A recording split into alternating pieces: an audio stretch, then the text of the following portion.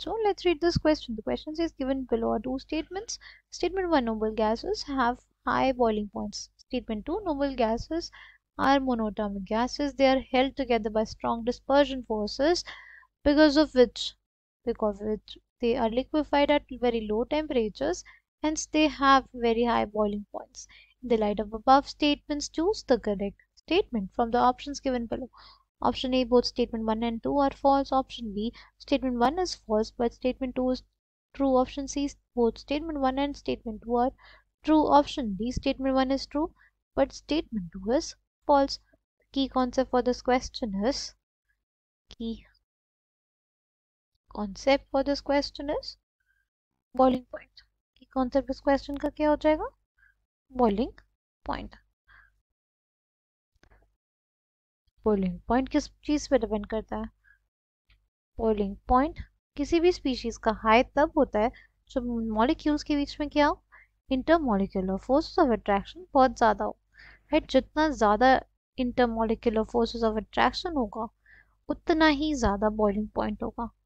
Right, वो particles जो होंगे उसके एस्केप नहीं करेंगे. राइट, उसकी जल्दी वेपर्स नहीं बनेंगे. जल्दी वेपर प्रेशर अगर कम होगा तो हमारे पास जो वेपर प्रेशर हो वो एटमॉस्फेरिक प्रेशर के बराबर नहीं होगा, और जब तक वेपर प्रेशर एटमॉस्फेरिक प्रेशर के बराबर नहीं होगा तब तक हमारे पास बॉइलिंग पॉइंट नहीं आएगा, क्योंकि boiling point Vij temperature at which the vapour pressure of any liquid becomes equals to the atmospheric pressure.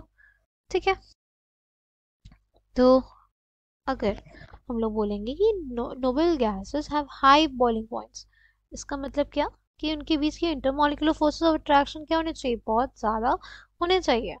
ठीक है, पर ऐसा होता नहीं है, क्योंकि हमारे जो नोबल गैसेस होती हैं उनके पार्टिकल्स के बीच में कौन से फोर्सेस ऑफ अट्रैक्शन लगते हैं? लगते हैं डिस्पर्शन फोर्सेस. कौन से लगते हैं? डिस्पर्शन फोर्सेस, या हम लोग लंडन फोर्सेस बोलते हैं उनको. ठीक है, उसमें होता क्या है? सी, मोमेंटरीली हमारे पास किसी एक पार्टिकल में क्या हो गया?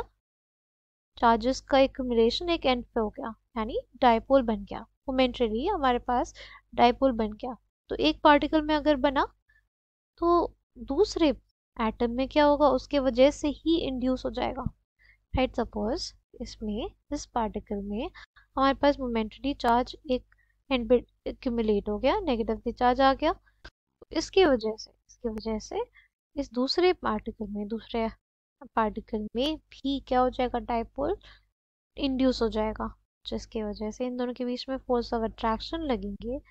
और इन फोर्स ऑफ अट्रैक्शन को देखा था फ्रिट्ज लंडन ने, और इसलिए इसको लंडन फोर्सेस बोलते हैं. राइट, या इसको हम लोग डिस्पर्जन फोर्सेस बोलते हैं. ये हमारे पास एक week intermolecular force of attraction होता है.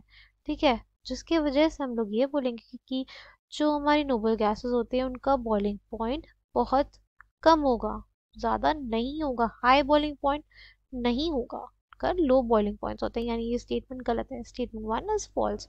फिर है noble gases are monoatomic gases. They are held together by strong dispersion forces. Because of this, they are liquefied at low temperature. They have high boiling points.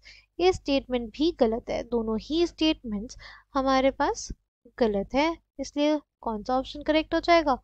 Option A. Option A will be the correct answer for this question. I hope you understood it well. Thank you and all the best.